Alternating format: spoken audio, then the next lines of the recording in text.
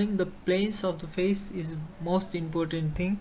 Once you if you start taking planes of face as a reference,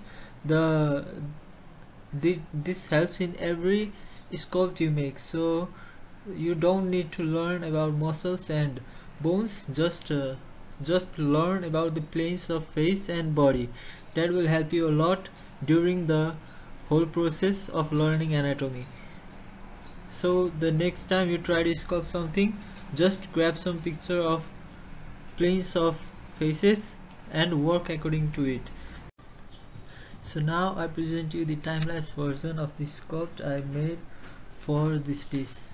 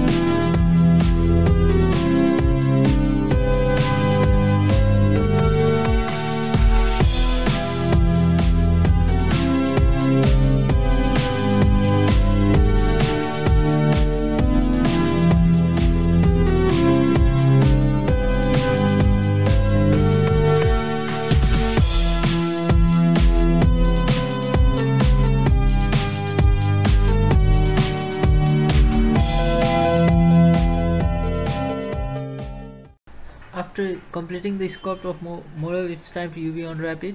So to UV unwrap the model, we go to Z plugin, UV master, and then hit unwrap.